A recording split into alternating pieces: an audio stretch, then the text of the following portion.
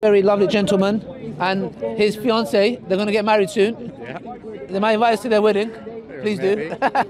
What's your name? Isaac. Isaac, nice meeting you. My name is Ali. So how old are you? 21. 21, yeah, okay, that's good. So tell me a bit about yourself before we, like what do you do? Like studying, working, No, hobbies? I work with special needs kids. Oh, yeah, wow. autistic children. Yes, Wow. I'm a teacher with Wow. special needs. How is that? It must be rewarding. Yeah, I love it. Yeah.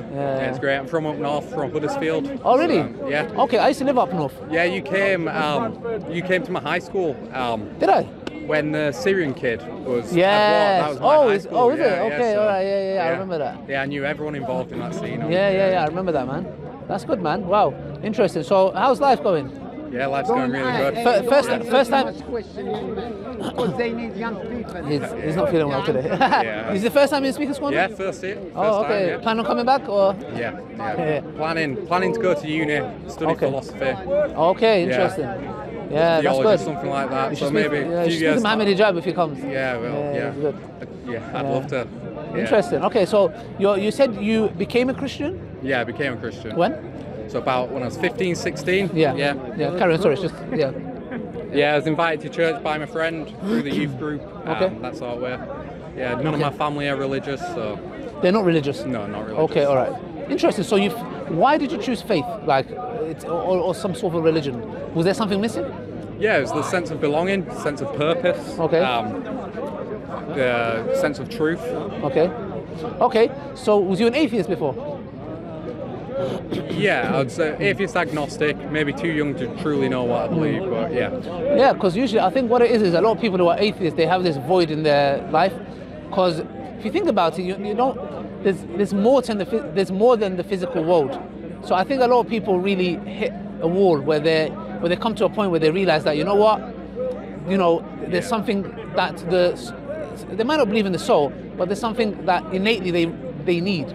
And we say that's the remembrance of God, Yeah. So it's interesting, Yeah, like C.S. Lewis, he says, humans have the desire for food, there's food. Yes. Humans have the desire for sex, there's Yes. sex. Humans have the desire for meaning and truth. Yes. So there must be truth and meaning out there. Exactly. That's good. We call that the fitrah in Islam, that your fitrah was having an awakening. So you wanted to find God. Okay, that's very good. That's very interesting. So you said you belong to a Pentecostal church. Okay, tell us a bit about that for those who are not aware. So Pentecostalism, it's a denomination of Christianity where we believe in the gifts of the Spirit, so healing, prophecy, speaking in tongues. Not every Christian believes this, but yeah, it's contentious within Christianity. Some believe it, some don't. Okay, interesting. So what that means is that they believe that they can heal in the name of the Holy Spirit? Yeah, through the power of the Holy Spirit. Okay, that's interesting. Why don't they say, for example, in the name of Jesus or God? Or do they say all three? Just so I know. Is it mainly centered around the Holy Spirit? Yeah, through the Holy Spirit, because That's there's the interesting. gifts of the Spirit. Yeah, it's when on the day of Pentecost, when the Spirit came down, the apostles started speaking in tongues, and then through then the apostles went healing, preaching the gospel. So the contention for some Christians is that Holy Spirit was there then, but not now. Yeah, so the belief that it ceased around the end of the first century, that it was just for the apostles, just for to give the authority to the apostles. Okay. So some Christians believe that it's continued and it's still for today. Others believe it's ceased. So, but you, as a Pentecostal church, you believe that it's with us till this day. Yeah. That Holy Spirit. Okay, interesting. So, talking about miracles, we believe the Prophet Muhammad, peace be upon him, performed miracles in the sense of, there were miracles in the sense of, like, for example, the splitting of the moon. There was other miracles that he done.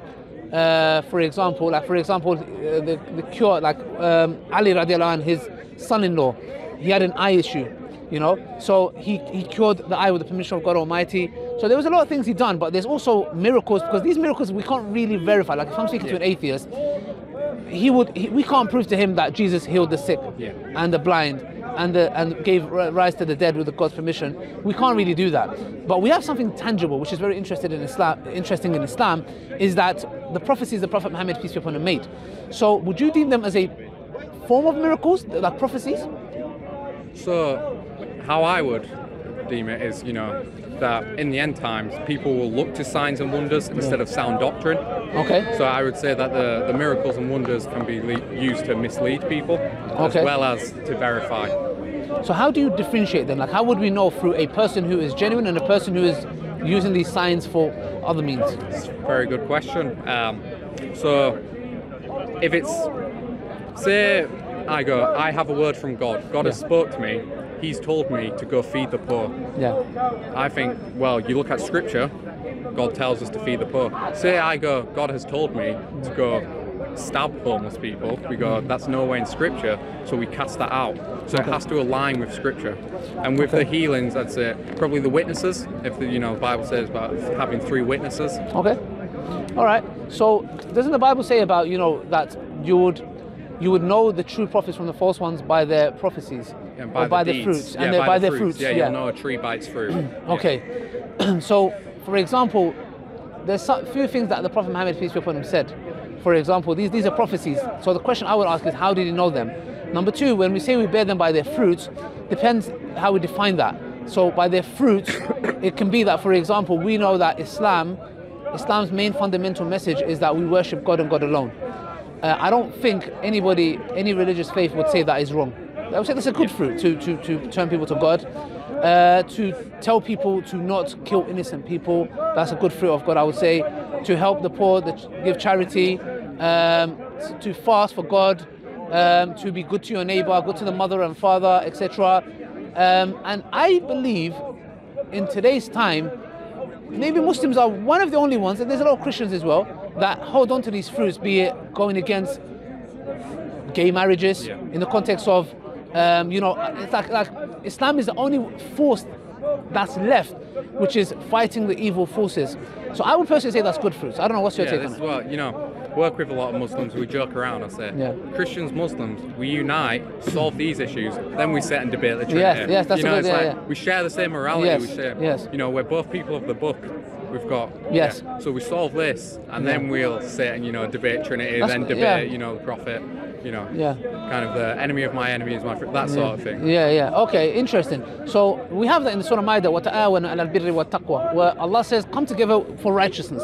So meaning that you're right, like the Christians, the Jews, we should all come together and against these, LGBTQ things being taught to our kids at a young age. So we should come together about that. I definitely agree with that. Why would you say, you didn't become a Muslim, but you became a Christian? I know it's a big question, but if you feel comfortable. I thought a lot about this. It starts making you think about providence and will.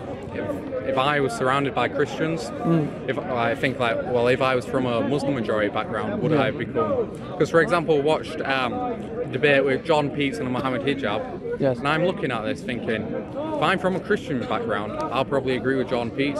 If I'm from an Islamic background, I'm probably going to agree with Muhammad Hijab, because I think these arguments, they can become almost so abstract that there's no way of truly proving them either way. I know you might disagree with that, but so I do think I was like, is it just because God has placed me from a Christian community and that's why, or is it because Christianity has more truth to it, or is the truth? But, interesting. Like me myself, about 13 years ago, I started looking into religion. I used to read the Bible. So I used to read the Bible, I can remember. And I used to look into it in the context where I used to be in a relationship. This was before Islam, because we don't believe relationships are permissible. But the girl that I used to be in a relationship with, her mum was Christian. She was white. She was half white, half Asian. So obviously I used to be very close with them. And I can remember they used to have a Bible in the house, and I used to celebrate Christmas with them, I celebrate Easter with them, and I started reading the Bible. I can remember I went to visit them once, and they reminded me of me. They said, we remember you used to read the Bible, etc. So I was interestingly looking into it, because to me it was like, wherever the truth is, I would like to follow the truth. I don't want to follow my desires. I don't want to follow, because my family come from a specific background, so I don't want to follow something just blindly. So to me it was like you said, there are Christians who come from a Christian background who end up being Christian. There are Muslims who come from a Muslim background who end up being Muslims. I didn't want to be any of them. I just wanted to be someone who's seeking the truth, and like Jesus says in the Bible, that seek the truth and the truth shall set you free. And to me it was like, I just want the truth. If it's Christianity, it's Christianity. If it's Islam, it's Islam. And I spent a good 3.5 years looking into different religions, doing comparative religion. To me, the main thing that still stood out with Islam was, and to be honest, in the Bible as well, when Jesus always, when somebody came to him and says, "Oh, good master, what must I do to get eternal life?" He said, "Why do you call me good? There is only one good, and that is God." So to me, I was like, wow, that's interesting, because here he's actually de-associating divinity to himself somehow. It can be read in different ways as well. And for example, when he went to the Mount of Gethsemane and he prostrated and he prayed, and I was like, well, who is he praying to? And you know, there's many things where he said, for example, in the Acts chapter 2 verse 22, he said, Jesus of Nazareth, a man chosen by God with wonders, miracles and signs which God did by him, and you are a witness to it. So I'm thinking, wow, that sounds very close to Islam, because it's a man approved by God. God sent him, and he does wonders, miracles and signs by his permission, and he's saying that you guys are witness to it. So to me, when I saw that, I was like, okay, this is interesting. There is monotheism in Christianity. But when I realized that the main fundamental doctrine, be it the Catholics, be it the Protestants, or the Pentecostal, so the thing is here is that when the divinity of Jesus was like a reality in the context of, okay, this is what they believe, I was like, oh, I don't know if I can believe that, because to me, to believe, I knew innately before I was exposed to any religion that God cannot be a man. That notion, I couldn't accept it. Like, to me. So why is that? Because God, number one, it doesn't befit his majesty. Like, I'm looking at his nature. So God has a nature. Within his nature, he cannot contradict his nature. So for example, can God make a rock so big that he himself can't lift? We know he can't. Yeah. Or not he can't. It's a paradox in the classical exactly. sense. It is not even a thing. The question is not even valid in itself. Because if he can't, he's not God. If he could, he's not God. Yeah, so then the question is, can God be God and man? Exactly. Because if he's man, he's not God. If he's God, he's not man. Exactly. And the thing is, what we do is, like, sometimes Christians come and say, well, why are you limiting God? And I go, look, I understand, but can God cease to exist? We say no. So we say, okay, but we are setting some limits then. Now, these limits doesn't degrade him, but honor him and glorify him. Because we say God cannot cease to exist. God cannot make a rock so big he can't lift. God cannot lie. So why do we come and say that God can be a man? Do you get what I'm trying to say? So why does the limits be like, okay, most of the Christians accept this, but why do we differ when God becomes a man? I suppose it's the question of, he humbled himself to the form of man, but still kept his divinity. How is that possible? It's the divine mysteries of the cross, which maybe it's not possible. Okay. So you don't think it's possible because of how you see the nature of God? So his in his innate nature, I know, for example, God cannot lie. Okay. Yeah. Because that goes against his nature. Yeah, of the author of truth. Exactly. Yeah. So therefore, I say then, how can I then say he can go against his very deep nature, which is becoming something he's not? Now, with lying, is something he would not do. Now, when it comes to his deep innate nature, he's basically, for him to create the whole entire universe and then become, like, we're a speck in the universe. Yeah. Just imagine that, I was watching the video that shows our planet compared to another planet. Yeah. That to me was amazing. Like, it increased my belief in God in such a way, So I was thinking, imagine that one who created, the creator that created all of that, becoming into a little planet, and not only that, coming out of the womb of a woman. And to me, it was like, it's a dishonorable thing to his creator. To me, I see that as beautiful. That this God who created all these galaxies and stuff is willing to come and walk among us, to wipe away our tears, to get down and wash our feet, like it says. I have not come to be served, but to serve. God loves us enough that he is willing to do that. Yeah. Okay, to me, what that means is that, what we're saying is that, for example, we are getting God and saying that in order for him to be merciful towards us, he has to go against his nature, come into earth, wash our feet. It sounds, look, I'll be honest with you, it sounds very good to the ear. Yeah. However, the point is this. For us to say that, for example, you believe in blood sacrifice. Yeah. In Islam, we don't believe that God has to do any of that. God just forgives. He doesn't need to become a man. He doesn't need to come and wash my feet. He doesn't need to come do any of that. He forgives sins by him forgiving sins. But in Islam, in Christianity, it's no. We require blood sacrifice. But in Islam, we believe God is so merciful that he acknowledges and knows you're going to sin and fall short. All he says is, turn to me and repent and I'll forgive you. Yeah. So to me, that sounds more, not that one is the other, like, and truth is not based on what sounds more beautiful. Yeah. But the point is this: if God can forgive my sins without an innocent person dying, or himself dying, or his son dying, to me that is more justice, because no one had to die. You committed a sin, you repent to God, and God forgives your sin, and not only that, he turns those bad deeds into good deeds. Yeah, so how I would say this is that I believe the universe is here for God's glory, and that when God made the universe, his plan was, how do I get glory? And he, in his foreknowledge and infinite wisdom, saw that the way he would gain the most glory is by himself setting rules that we cannot keep, the standards of God, us failing, but He Himself coming to save us from them. Okay. Because then I will live. I know you'd say in Islam it'd be the same, but I will live for all of eternity on my knees, worshipping that God.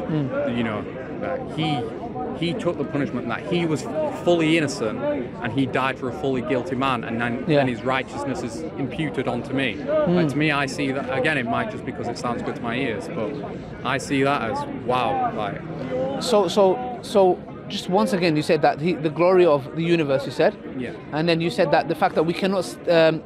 So, if God knows that we are not going to be able to stick to the laws that He's put in place, see, in Islam, there's a hadith of the Prophet Muhammad, peace be upon him. He said, if mankind was not to sin, God Almighty would wipe them out, bring forth another nation that sins but repents.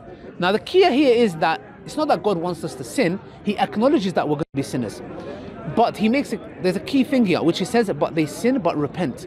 Meaning, and Allah says this in the Quran, only the disbelievers despair in the mercy of God.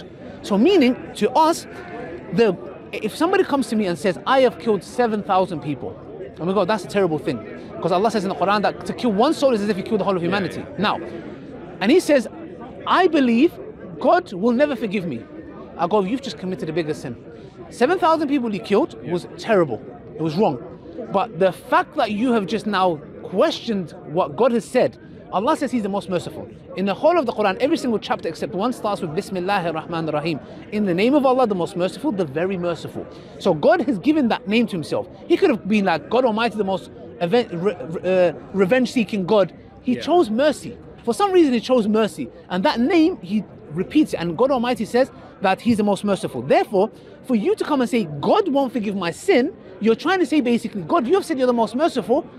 I don't believe you. I believe you can't forgive my sin. We say, does justice fit into that? Okay, good. So what we say is God is also the most just. So for example, that we believe that's the reason why we say in Christianity, for God to kill an innocent person, killing Himself goes against His nature. Him sending a son to die for the sins of the world, again, is like, we believe God doesn't beget nor is He begotten. It's dishonoring Him. Number 3, if He picks a man He kills for the sins of the other people, that's injustice. So what we say is that perfect justice is what? Nobody dies for nobody's sins. Every person who has sinned is accountable for their own sin, and they will be questioned. But eventually entering paradise is not by one's good works, but it's by the grace of God. We believe that. So we don't believe that I'm going to stand in front of God and be like, I've been an amazing Muslim and I've prayed and I've fasted and I've given charity. You're going to go, I'm here because Allah be merciful. Because God says in the Quran, when Allah talks about the people who are going to go hellfire, He says this is what they earned. They earned it. Same we say. But God doesn't say that about paradise. When it comes to paradise, God doesn't say this is what they earned, because paradise is gifted to you. There's nothing you can do to receive grace. Grace is given to you, which is common because a lot of Christians have this misconception. They think we believe that it's only the works. And in the book of James, it says that like works with no faith is dead. Dead. So what we say is, to me, that's justice, and how it fits perfectly like mercy and justice. Nobody's dying for no one's sins, basically. Makes sense. Like, I'll say this, like, as a Christian, the Trinity is the hardest to defend and also to understand. You know, we would say maybe it's because, you know, God is infinite and we're finite, trying to wrap our heads around this. But then you would say, you know, maybe it's hard to understand because it doesn't make sense. So, you know, makes sense to me, brother, anyway. No, it is. Like you said, look, at the end of the day, the thing is the concept here. And by the way, how you doing? Hi, nice being here. But he's my good friend. We have, like you said, we were talking about joining forces together about LGBTQT. Oh, is this the conversation? No, that was another discussion we had. So we've already started joining forces here. We were talking about the Abrahamic people. Exactly. So, if we don't turn our eyes on the influence of Satan when he is going for our children. And us as fathers, brothers, sons are the shield God has provided to protect our families from the influence of evil. And this is what convicted me. If I'm down here trying to convert somebody to my religion, but at the same time I'm losing my child. Exactly, my child. My religion will stand against me on Judgment Day. And this is, I feel an urgency the way things are going. I really do believe we're living in the reign of the Antichrist, and I really believe that when God looks at the size of the tsunami of sin that is being put into children to drag them down to hellfire, He will look on us who claim to know Him to stand up out the trenches. So I welcome Ali, anyone of faith or even of not faith who has a moral guidance given to him by God and without him knowing. And he was saying the same thing before you came. We need to promote and support each other's right to worship. We're in an increasing secular society. You know, we have these conversations by promoting and supporting each other. You know. Exactly.